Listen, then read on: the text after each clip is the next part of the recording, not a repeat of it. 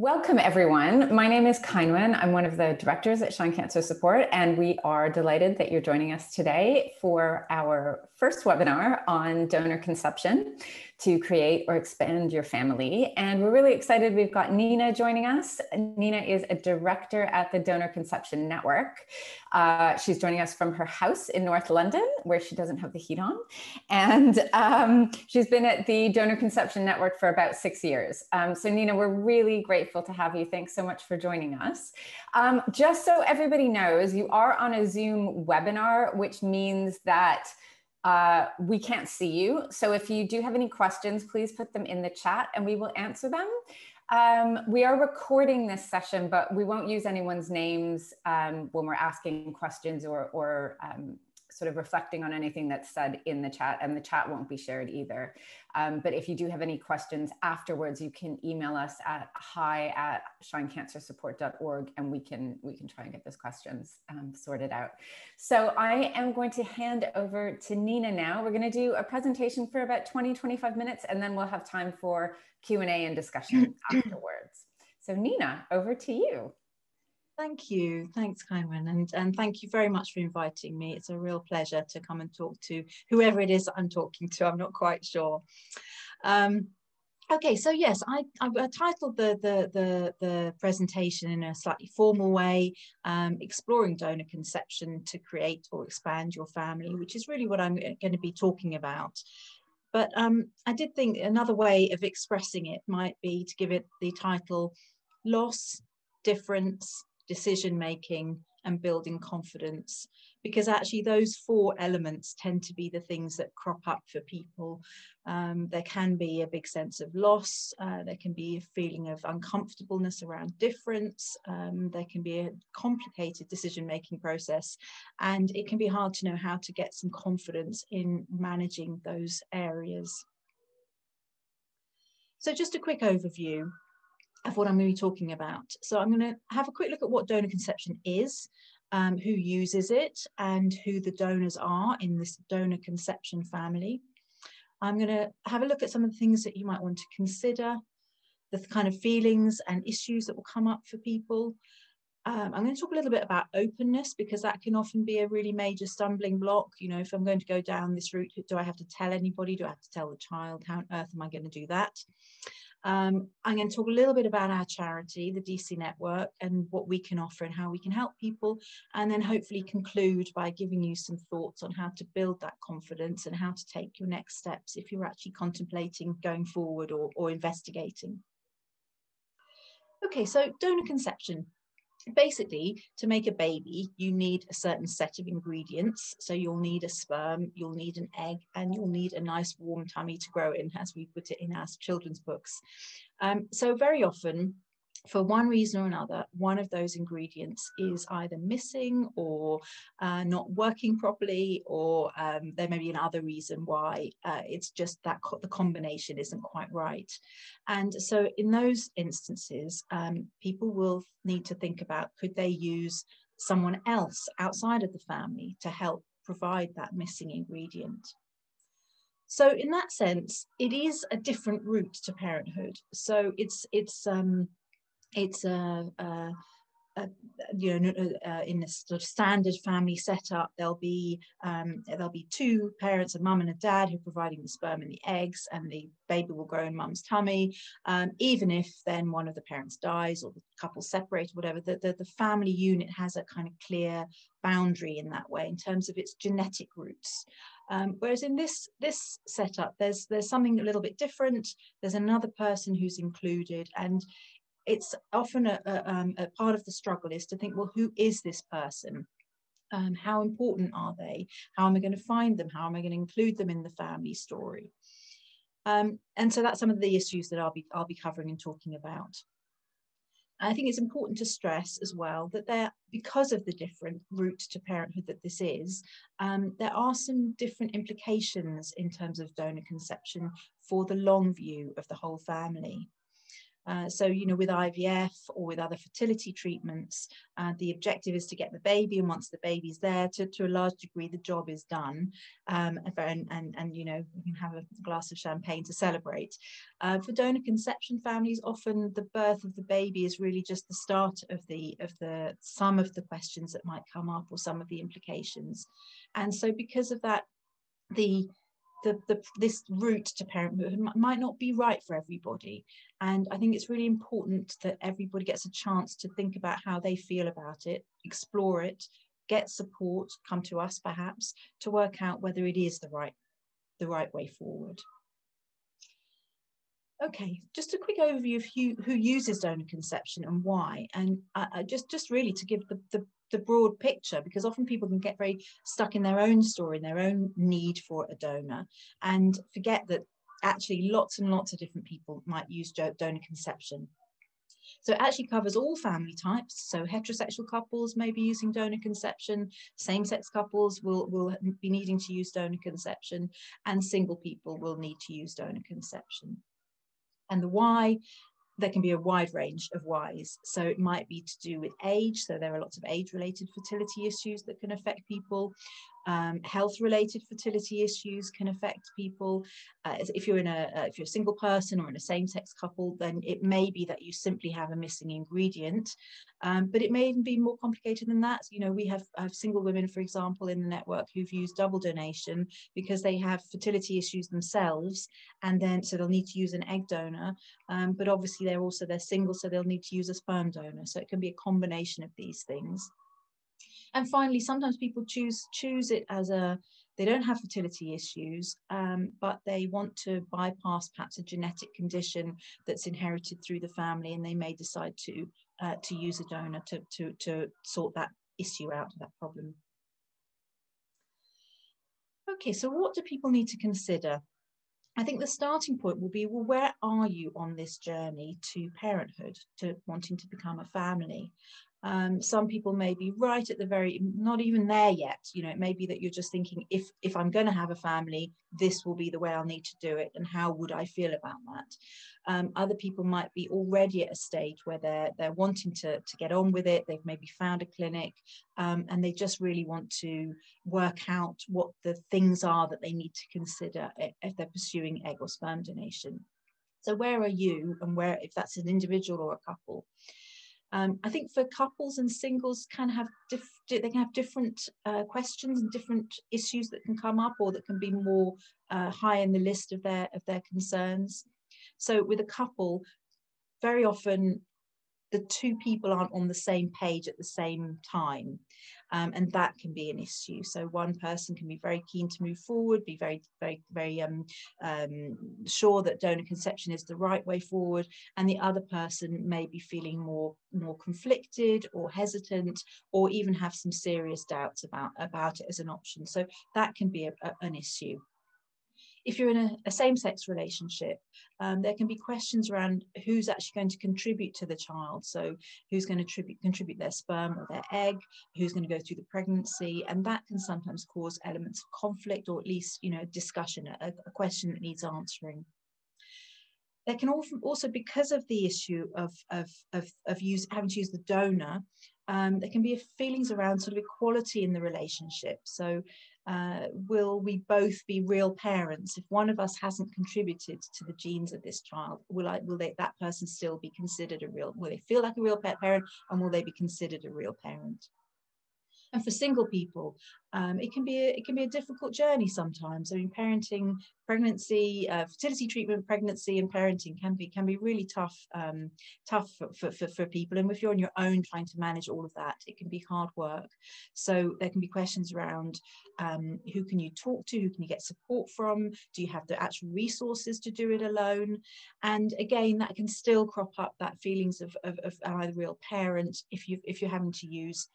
If you've got your own fertility issues and you're also having to use an egg or sperm donor, as well as the missing ingredient. I think some of this can be summed up that for many people, that what they're actually having to do, this is where the loss comes in that I mentioned right at the beginning of the presentation. For a lot of people, it's a process of letting go of the child that they'd imagined they were going to have and that cannot be. And then that process of letting go of that child hopefully would give some space to consider or even allow in the child that could be, and they're different children. And I think that process can take a different length of time for different people, and there can be different elements to that process for different individuals, depending on how they feel about the whole issue of genetic origins, fertility, parenting, family life. So I think, in conclusion, all of those things, the question you're trying to work out is whether this option could be right for you. So then, if you think that you might be moving forward with considering this as an option, there'll be all sorts of other things to consider. So where are you going to have treatment? That might mean which clinic, but it might also mean which country. How are you going to choose the donor? On a more emotional level, how much energy have you got to actually put into this? It can be quite a grueling process, and all the decision making, and it sometimes is worth sort of reflecting on how much energy you've got to move forward. Then, of course, there are some practical resources. You're going to need money, you're going to need time, you're going to need support. It's again, it goes back to that idea that this is quite a process for most people, and it's worth having a think about those, getting a sense of what resources you've got to hand that are going to help you both through the decision making, treatment, and hopefully beyond pregnancy and a baby. Then it comes on to questions about telling and openness. For a lot of people, there can be a huge amount of anxiety. Okay, if I'm going to have to use a sperm donor or an egg donor or surrogate, who am I going to tell? How am I going to tell them? Do I have to tell them? Do I need to tell my child? And there's a strong sense for most people that this is private information. And for some people, it can feel irrelevant to them. So they can think, well, I'm going to love this child regardless. I don't care where the genes have come from. This is my wonderful baby, and I'm going to love it perfectly. So it may feel very irrelevant, but it may not feel irrelevant to the child. And it may not feel irrelevant to other people, which isn't to say that their views take precedent over yours. It's more to just think about that in the bigger context, particularly the feelings of the child. So that's a lot. There's a lot of things to think about, a lot of emotions to manage, a lot of complicated decisions. And it's a difficult one sometimes to think, well, where am I going to get the resources to help me with these decisions? Where to get support? And I think my conclusion to this section is the question to you, which is, does it all need to be perfect? I think for a lot of people, they have very high aspirations of parenting, of themselves, of their choices. And I think it's really helpful sometimes to recognize that, with most big decisions in life, there's an element of compromise. And you've got to work out what is the core thing that you don't want to negotiate on, which will be different for different people. And what are the things that actually there's a little bit of wiggle room for you. And to remember that it actually, my answers in that was to say it doesn't need to be perfect. Families are not perfect, parents are not perfect, children aren't perfect. So it's maybe quite a helpful starting point to give yourself some room to make those decisions without that pressure. Okay, so what feelings come up for people when they're considering donor conception? I think the biggest feeling for most people is a sense of grief. There can be a real sense of loss on that lack of genetic connection to a child, and the grief can come over for the person, if you're in a couple who is contributing their genetic material, because very often that person will have wanted to make a baby with their partner. They didn't want to make the baby, with a donor, and so that can be a process that couples actually have to go through together. There can be a worry that people won't feel like the real dad or the real mum. And that may lead to fears that they won't bond. There can be a lot of anxiety, as I said, around telling and working out who needs to know. There can be a sense that not really wanting to talk about it. Maybe there's an element of shame or feeling that you're going to be judged, and therefore would prefer just not to acknowledge it. And in DC Network, the way that we sum that up is to say that there are privacy questions versus keeping secrets. And I think privacy and secrecy are quite close. And there's a sense that you can feel where you have information that needs to be acknowledged to certain people, but maybe not to everybody, and it can be a difficult line to navigate. And for some people, there can be fear about this person, this donor, and who they are and what impact they may have on the family in the future. Just more broadly speaking, there are some other issues that can come up for people thinking about using a donor. There can be anxieties around medical questions, that they won't be able to answer those on the donor's side. There can be a sense of sadness, not wanting to do it on their own for solo mums and dads. For same-sex couples, I've mentioned, will we be treated as equal parents? The lesbian partner who's not carrying the baby may say, well, will I feel like a mum if I'm not sharing that role? And just to finish with a slightly more positive spin, because I'm going to be mainly focusing on the sort of the challenges that come up for people. But remember that there can also be a real sense of joy and excitement that actually there is a way to have a baby. And for people that thought that there wasn't going to be a way to have a baby, that can be an enormous sense of excitement and put a much more positive framework to the whole question. Okay, I'm just going to recap a little bit on the openness question, because that often is such a challenge for people. So at DC Network, we've got a whole range of resources to help people be open, and that openness can start right from the very beginning if people want. So while they're having treatment, if they want to sort of actually share with certain close friends, maybe close family members. Now, the reasons that we have for putting openness really at the heart of what we do is that there's a sort of a principled sense that secrecy is not a good basis, not a secure basis for family life in the long term. We also feel that DC people deserve the truth about their origins. We would acknowledge to parents that although you might think it's going to be easy not to tell, and we'll just, why would we tell anybody? We'll just pretend it never happened. That actually it can be a much harder secret to keep than you think. The questions around family resemblances and the medical questions, that where does she get that beautiful singing voice from? None of you are very musical, and those questions that come up can just be constant reminders that actually there's something you're not sharing with those people, there's something you're not sharing with the doctor about the medical background, and that can feel very uncomfortable to people when they're actually trying to live that. Often much easier just to be open, actually. I'd say that research shows that telling young children is fine, as in they can integrate that information into who they are. And I think that certainly, we don't know a huge amount in the donor conception world. There's not a huge amount of research that's been done.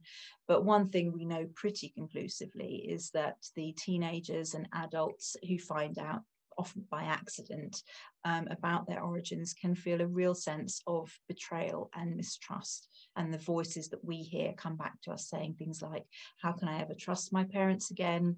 And what else have they lied to me about? They've lied to me about this. And so just to hold that's not a good place to be for a family.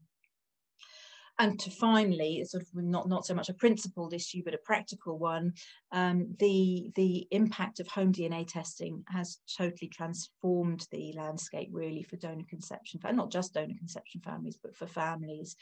So because people are so excited about doing DNA tests, finding about their genetic connections, their genetic family, finding about their ethnicity, etc., and that can throw up all sorts of anomalies in families, including donor conception families, where they haven't been actually open about the truth of their child's roots. Just to clarify as well that some people may be thinking, well, if my donor's anonymous, then why on earth would I be telling them, because I've got nothing to tell? But I would still repeat that it puts honesty at the heart of the family. gives them an accurate picture of their medical history so that we're not going to get confused diagnoses or treatments based on misinformation. It helps to explain that difference in looks or temperament or talents. And again, the home DNA testing means that even though there's nothing to tell perhaps about the donor, you just don't know what's going to be discovered in the future through that DNA testing. I think I'll just sum it up by saying that Dominic put it really beautifully, I think. He's a dad through sperm donation. He said, before our daughter was born, it was all about me and how unfair it was that I couldn't have my own genetic child. Now she's here, I see that it's all about her. And because I love her so much, I want to be honest with her about how she began. And I think that's quite a common journey for people, that they may start off very hesitant about openness, but once a child arrives or that they have a slightly older child, they can see that actually it might be helpful, it might be beneficial. We don't pressurize people in being open, but we support them in working out the right time for them. We have certain recommendations, certainly we think works well, but that is not a blanket rule for all families. And I think people have to find their own way with it.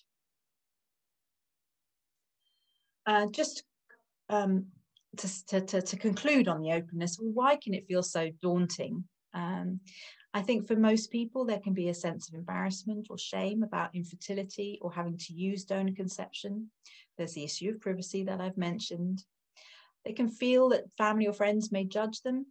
And indeed, family and friends may judge them, which is where the building confidence comes. And that's where we would put that role really, again, at the heart of some of the work that we do.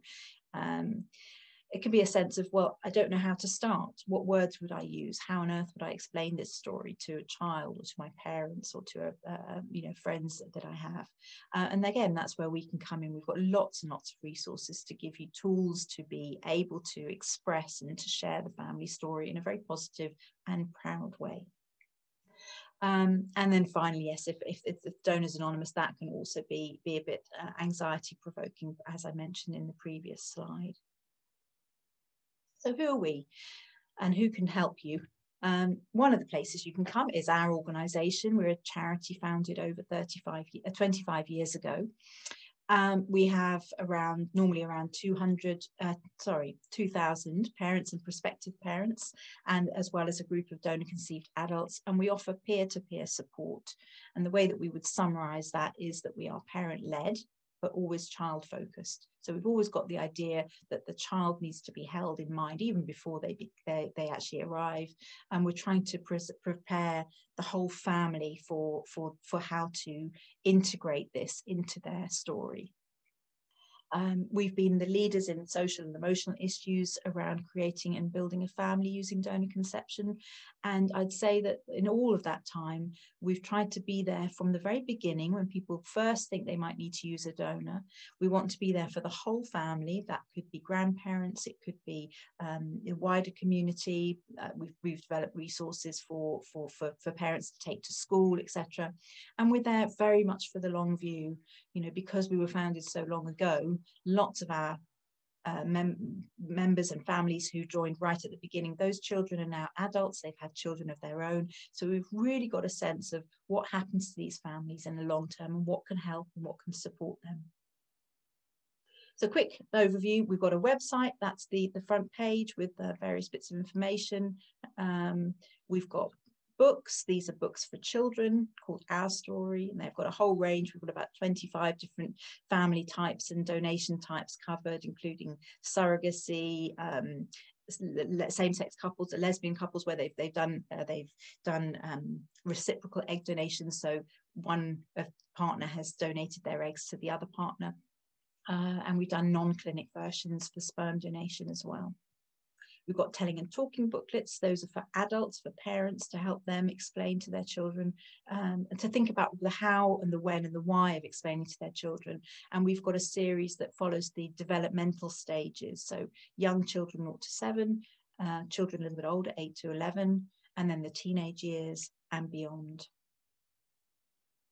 We run workshops, so we have preparation for parenthood workshops for people who are thinking about donor conception. We run telling and talking workshops for people who've had children, if they want to explore how to start sharing the information. And we get fantastic feedback from our workshops. They really are really excellent resources. So to finish off, so is donor conception right for you? I think that's both an individual question, and if you're part of a couple, it's obviously a couple question. That may be different as the answers. You will probably need some time to grieve before you can work out whether it is right for you. It may need time to think about how you feel about that genetic connection and genetic relations within the family, as well as how you feel about difference. You might need to think about how you feel about this other person being involved in the creation of the family, and how that person is going to be integrated into your story, and potentially, depending on where you have treatment and how the future pans out, that person might actually become a real person that your child wants to meet or is able to meet. There can be questions around, what do you want from this? You know, are you aiming to be a parent of a child, or are you really only interested in being a parent of a child that's genetically connected to you, like a mini me? And those issues can be really difficult sometimes to sort out. Counselling can be very helpful. And then finally, how do you feel about being open about this story? And that can also be a stumbling block. So what would you do to build your confidence, to help you make decisions and take your next steps? I think the fact that you're coming on a webinar like this is great. So you're already starting to explore this topic. It's a big topic and it's really important. I mean, what's going to be more important to you than the decisions you make around having your child? So you're doing the right thing already.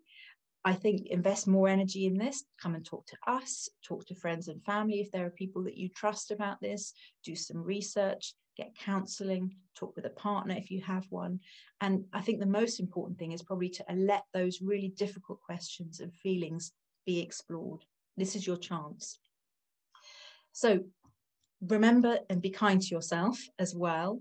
These are really important choices and decisions, but I imagine for most people, they're trying to make them at a time when they're actually feeling quite overwhelmed and under a lot of pressure.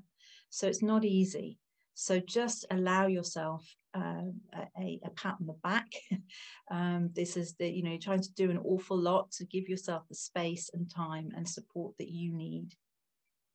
And just remember as well that you will make a decision at some point. So if you're feeling a bit lost, trust that by doing these things, by exploring this option, you will come to a point where you know what the next step is.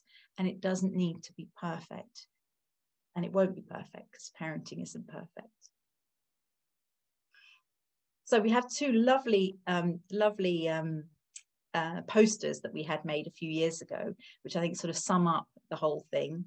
So these are real people, real family members. Who've got a woman who had her child using an egg donor and a man who had his child using a sperm donor. And the captions are, not my egg, absolutely my daughter. And again, not my sperm, absolutely my son. And I think that recognizes the whole story, that there is a truth. They didn't use their own eggs and sperm, but they are definitely their own children. And to conclude, a nice message from Sam, one of our DC donor conceived people who at the age of about 16 was at an event that we ran. And he said to us, he was commenting on the conversations that he had with parents at our conference, and just said, people seem to get so stressed out about it all. I think they should just chill out more. If they're anxious to do the right thing, they probably will do the right thing. And I think that could be summed up in another of our things that we say, which is that it's your confidence that matters. If we can get you to a point, or if you can get yourself to a point where you feel confident about your decisions, then that will spill out and you'll be able to, as best you can, raise confident children. So I would just say, when you get to that point of decision making, embrace any final decision, whatever that is, and then relax and move forward.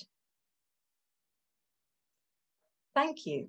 So I hope I haven't gone too much over time, and I hope I've covered all the things that were of use to people. I'm very happy to answer any questions. Great. Thank you so much, Nina. That was really interesting. And hopefully it's given everyone who's joining us today a good overview of the process. We had some questions submitted before, as well as a couple that have come in while you were talking.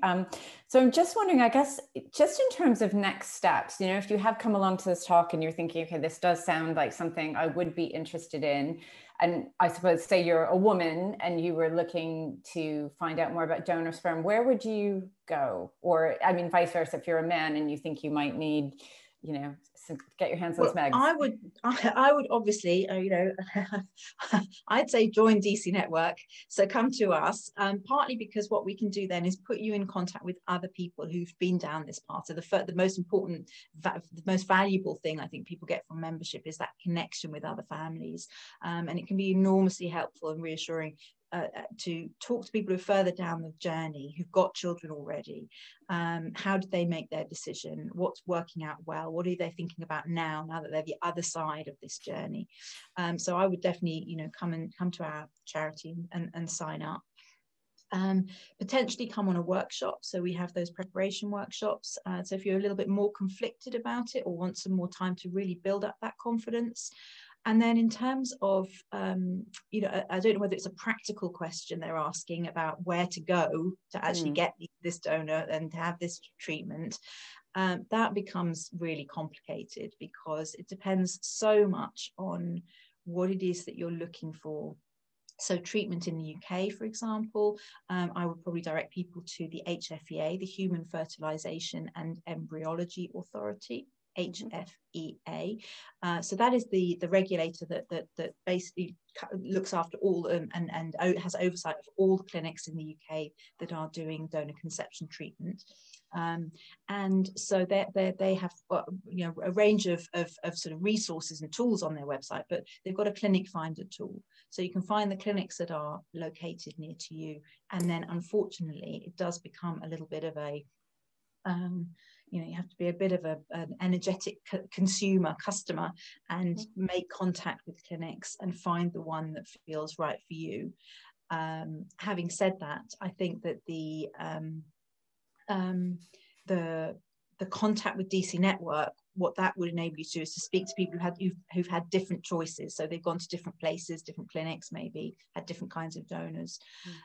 People, if they're going abroad, then it depends a little bit on what country they're looking at, what the legal situation would be like, what kind of costs you're talking about, what treatments are on offer. It's such a big field that I would almost be tempted to say, hang on, pause, come to us first and talk to some people who've made different choices, because then they'll signal to you, well, you can do it this way or this way or this way or this way, and then you can start thinking about what the implications might be of those different directions to work out what's going to be most important to you. You know, for some people, money is really, really up the top of the list. They've got a very, you know, smallish and finite budget, and so they're kind of working out what's going to maximize their chance of a healthy baby at the end. For other people, when they spend a bit of time thinking about it, the thing that's on top of their list is that they have a donor who's identifiable. They want to have that option for their child or for themselves in the future, and so that becomes the top thing, and that's what's so important. For other people, it can be the statistics of success rates. It might be that you've already got a relationship with a clinic in a particular country or a particular clinic in the UK. And so that decision's been made, but you're trying to work out what donor to use. And then again, you know, for some people, the donor, the important thing might be their academic achievements. It might be the fact they might be looking for someone who's going to fit in terms of looks wise in the family. I mean, it's so personal, all of those things. There's just a jumble of different, sometimes conflicting questions that people want to answer. And that's why spending a bit of time and speaking to other people who've done it in different ways can be so valuable. So I'm not quite sure I've answered the question. No, I think that's, I mean, answering the question to hasn't actually answered the question, then come back and flesh it out a bit, and I'll do my best. Definitely. I mean, one, it's a sort of a more detailed question. A couple of people have asked, and you touched on it there, and if you were looking for a donor who perhaps fit with your family in terms of look. So are you able to choose the ethnicity of your donors? You should be able to. Yes. Okay. I mean, the problem comes with joining all the dots together. So if you go to a clinic, then it will depend a little bit on what is on offer from that clinic.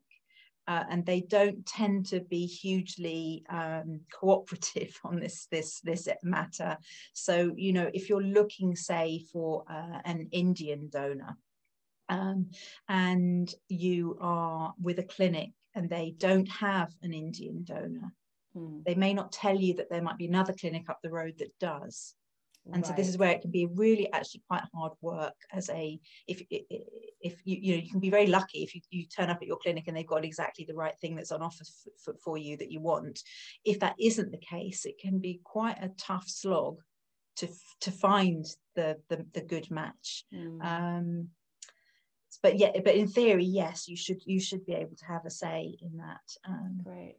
And do you have a sense of what sort of information you can get about your donor, or does that vary from clinic to clinic? I mean, you mentioned academics. Can you find out how tall they are, the color of their eyes, whether their mother had any pre-existing medical conditions? Yeah, well, it depends where you go. Okay. So that is a reason sometimes why people go abroad, because if you go to somewhere like the United States, you can get a huge amount of information about your donor. That they have a broader, it's more the sort of customer choice. You can sort of choose whatever you like over there as long as you've got the right money. And that can be a reason for people to choose to go outside of the UK, because clinics in the UK, they have their own sort of protocols about how they share information and how they do the matching. And it depends a little bit. If they're using a sperm bank, then you'll be able to go to the bank and you'll be able to look at all sorts of information about the sperm donors. But if they have their own donor program, it may be that you're only offered a selection of perhaps one or two and only given limited information about those donors. But I think, again, it's sort of thinking, what is really important to you, and also just to sort of remember that for some there can be a sense of pressure to choose the right donor, and that can also be a feeling of empowerment. So people can feel like, okay, I've lost control of this whole process. Mm-hmm. The one thing that I can do is I can control the choice of the donor and make us, the best choice I can. And that's how some people will feel, and that's fine.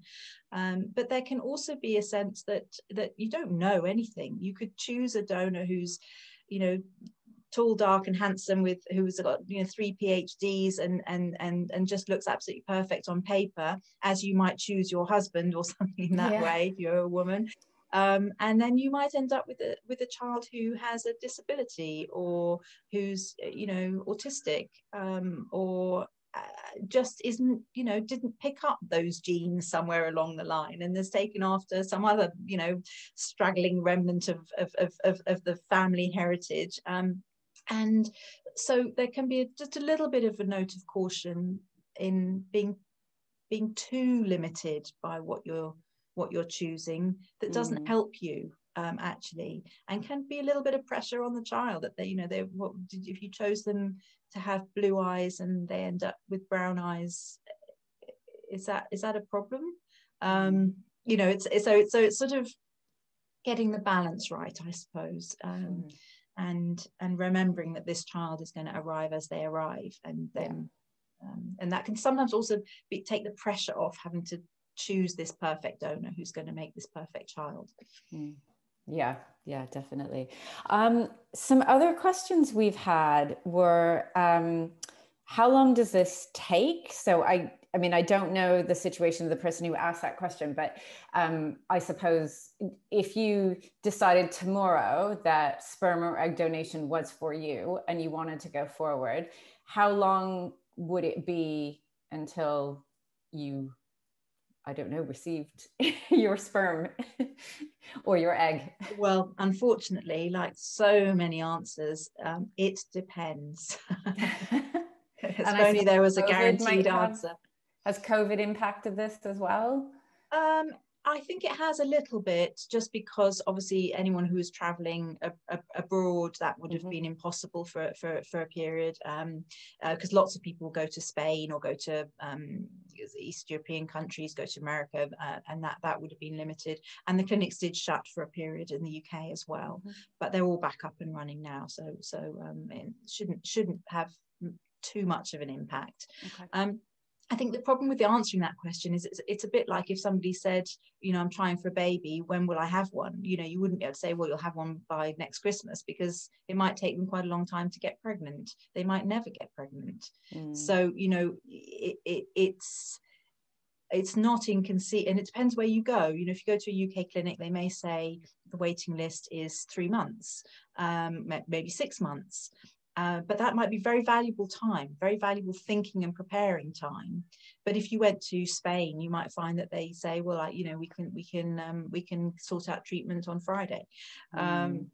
So it does sort of vary, but that isn't always helpful, because, like I said, you might need that time to really think about what it is that you want, what you're choosing, and that feeling of rush may not be beneficial in the long term. Sure. But we can't get, you know, we have some members where they've tried for years and years and years with a donor and just been unsuccessful, and then finally after 8 rounds of IVF they get pregnant. Sure. But you know, much shorter time than that for most people. Yeah, no, that's great. Thanks. There's a couple of related questions actually, which you touched on earlier. In terms of cost. So, and I know you and I spoke about that when we were planning this webinar, and again saying, oh, it kind of depends on cost. It's very difficult. It depends, I guess, what you're looking for, which country you're in, which tests you need or decide to do. So it can cost, but I mean, sort of thousands generally. Yes, yeah. Yes. But yeah, absolutely. I mean, it depends. Sometimes people have got their own sort of fertility issues that need sorting out. So they need to go through some tests, or they might need to have some medication or whatever to fix that before they can even start treatment. Obviously, if you're doing something like sperm donation with IUI, intrauterine insemination, that's very low tech and very low cost. Well, low cost. If you're going straight for IVF, that is immediately, with donor sperm, that's immediately going to be more expensive. And then if you want other things done, it depends on how many cycles you're going to have to go through. It's very difficult to put a fixed price on it, and we tend to not like to do that because it is so varied, and obviously different countries have different prices. So again, unfortunately, for those issues, you end up again having to be a bit of a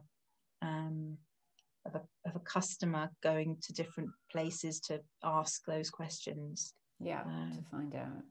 Yeah, that makes sense. And in terms, if you were a woman who was looking for donor sperm, how much does the state of your health or your medical conditions impact on your ability to do that? So we've had some people who have, say, they're living with a secondary cancer diagnosis who are interested, but also if you were technically in menopause, perhaps because you've gone through cancer treatment, so you might not be, you know, you might be in your 30s or early 40s, but you're in menopause. Does that impact on your ability to participate in a donor process, I guess? How much is your health looked at by the clinics that you would go to? I think I would hope that they would look at your health, you know, properly. I think sometimes these things are unclear, so it can be unknown why, you know, you can have somebody who seems perfectly healthy, but they have recurrent miscarriage, for example, and it's not clear why. and sometimes that can be to do with a sort of genetic mismatch with the embryo or with their partner.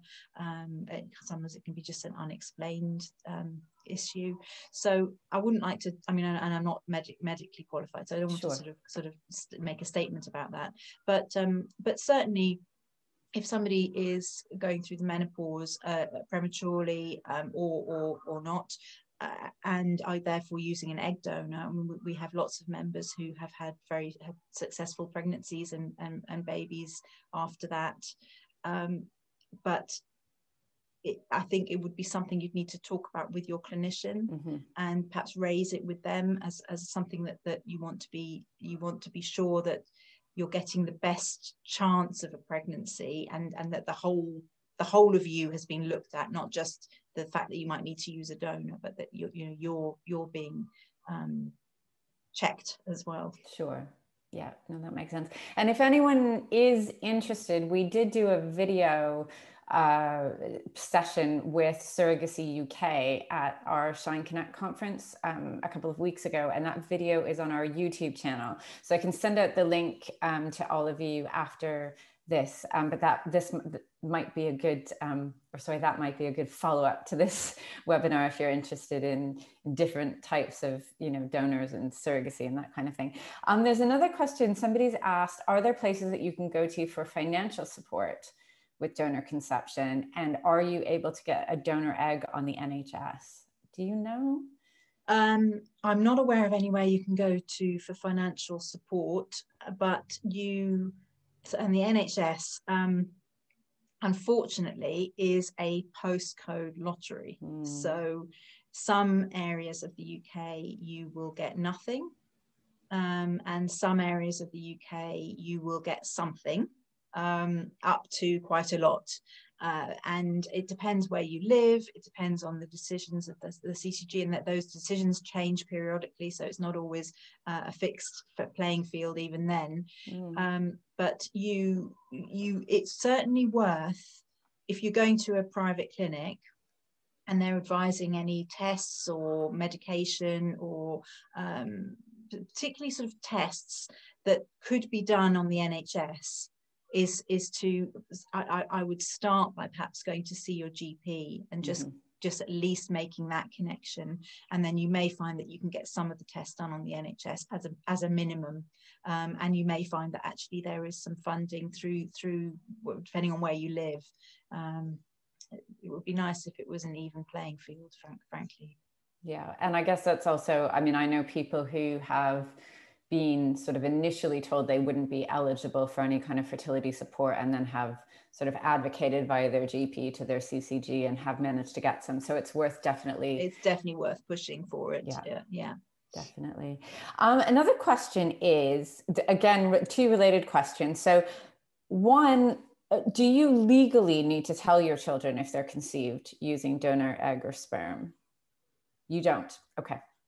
And then so the other question is, are there any legal aspects people need to be aware of in terms of using donor sperm? And I suppose that's, I don't know, are there any claims to parenthood from the donors of eggs or sperms on your child if they're conceived? So if you go through a licensed clinic, which you would do if you're doing egg donation, because obviously that's quite a complicated clinical procedure that you'd have to do in a clinic. But if you're doing sperm or egg donation through a clinic, even if the donor is known to you, so you have a friend or somebody that you've met that you've decided you'd like them to be the donor, you take them to the clinic, they're protected by law. They're not responsible for the child, but they also don't have any rights over the child, and you would be the parents, and the child would be in your care and your responsibility. If you have treatment outside of a clinic, so you perhaps do find somebody, a sperm donor, this would have to be, who you then use their sperm at home, then the law is much more unclear. I mean, legally, they would be the legal father in one sense, but it would be very murky as to whether they would have any responsibility or rights over the child, and that would probably be a court case that would decide that. But we tend to, that's partly why we tend to recommend not doing that, or that if you are going to do that, that you at the very least, you go and see a lawyer, come to us, see a lawyer, and clarify with the donor what you and their understanding is of how this relationship is going to work. And you try and map out as much detail as possible, including how you're going to navigate any challenges that might come up. So things where you change your mind over something, or situations where the child has a voice in as the child grows up, and the child decides they'd like something different to what you and the donor had arranged and planned, or and you know, in communication, or it's an issue that you haven't discussed. So get it as much written down as possible for clarity.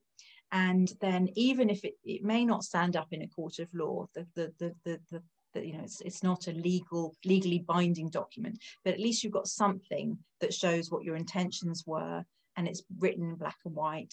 And it also gives you a chance to process all of that, to really force you and the donor to sit down and think through what it is that you're hoping for, and make sure you're on the same page, and have done that work before you have the baby. Would be my recommendation. But yes, I mean, and lawyers can be really helpful for this, although they can be a bit expensive. But. Yeah, that sounds a little bit like I know Surrogacy UK has people drop a surrogacy agreement as well, which just takes you through all that thinking about various scenarios that might not have occurred to you, so that you can think them through and then come to an agreement. So yeah, that's really and great. Really to think about the difficult stuff as well, because it can be a heady mix of like, wow, I'm going to have a baby and I love the donor, they're so amazing and so kind and generous, and we're all getting on so well, it's all brilliant, and you know, long may that continue. But we know how relationships work, and this is a relationship that potentially is going to go on for 40 years, you know, through the course of this child's life, even if the relationship is very, very distant. And so, you know, people's lives change, people's feelings change, relationships can go through tricky patches, and so you need to have something robust at the bottom of at the foundation of all of this that you can lean on if things do get a little bit rocky. Yeah, that's great. Thanks, Nina. Other questions. Someone has asked, how much is it to join Donor Conception Network? Do you become a member of DCN? Yeah, it's about £50 a year. Okay. And we never want finances to be a barrier to support. And so if people can't afford £50, there's a little bit more for couples, a little bit less for single people, then we do offer also an unwaged fee, or, you know, we're happy to, we need an income to support the charity, sure. But we're not trying to exclude people. Yeah. And actually one more question just related to the issue, I suppose, about the situation of the mother or the father, but are there any age limits on donor conception? Yes, there are. Okay. In the UK, there are age limits on to women, I think, roughly capped at the age of 50. So some clinics are a little bit above that, some clinics may cut off a little bit below that. It's around about 50 in the UK, and I think that's sort of related. They've done that measuring against an average menopause, so the age at which a woman could conceivably have the child without help, and that's where they've kind of come up with roughly that bar. But there are, yeah. So okay, so that's if you're a woman and you're looking for a donor egg or sperm or embryo to be implanted in you, the age limit is about 50. Yeah. Okay. I guess there's not going to be the same issue, I'm thinking, with men in any way. There wouldn't be, would there? Yeah, I mean, I don't know if there would be issues, say, if a single man in his 60s. Yeah. I'm not sure whether they would, you know, this is a new, single men haven't been able to use a clinic to have a child until very recently. So that's, yeah, I'm not sure. Okay, that's one for one for us to think about. Well, we are just about out of time. If anyone's got any other last minute questions, please feel free to throw them in the chat. Otherwise, I think we will wrap up. I think I've got to all of the questions that we had. Yeah, so we will put this video, we'll do a little bit of editing on the video, and then we will share it, excuse me, on our YouTube channel. And if anyone does have anything else that they would like to find out, please feel free to drop us an email at hi@shinecancersupport.org. We can put you in touch with the Donor Conception Network. I'll make sure to send out their details as well on the evaluation form, which I will be sending to everyone too. So please fill that in as well, because that just helps us know you know, what we could do differently next time or what we did well this time. But Nina, thanks so much for this. It's been really informative, and I'm sure we'll be working together again. Well, my pleasure. Yeah. Thank you, everyone.